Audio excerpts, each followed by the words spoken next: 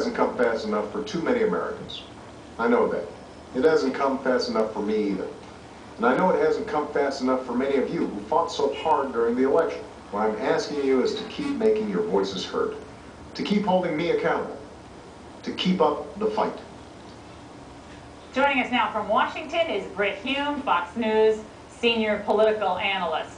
So, Britt, first of all, you can tell me where I went wrong on the talking points memo. Did I capture what's going on in the country? Am I being too harsh on the president? Take a swing at it. The resistance to this president and his policies has been growing. It was a subset of the American electorate in the beginning, which didn't like the liberalism they detected, which they thought was too far to the left to suit them. This is, after all, still a center-right country. But the results of his policies are what has really made the difference, Laura. And the unemployment rate is the key figure here. It remains persistently high.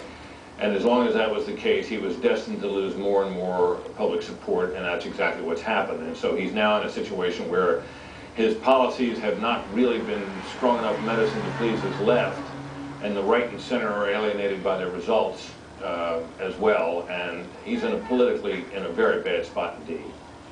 Well, we're going to get to the Netroots speech.